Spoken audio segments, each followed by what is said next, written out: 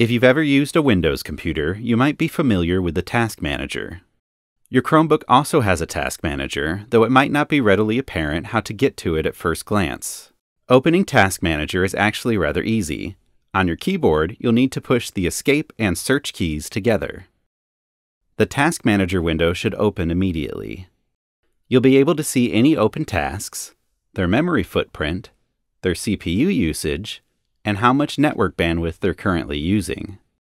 Just like in Windows, you can close a process from here if you need to. Just find the one you'd like to close, click on it, and then click End Process. After a moment, you'll see it close. If you have any questions, you can always visit the Acer community or our Acer support site, and don't forget to subscribe.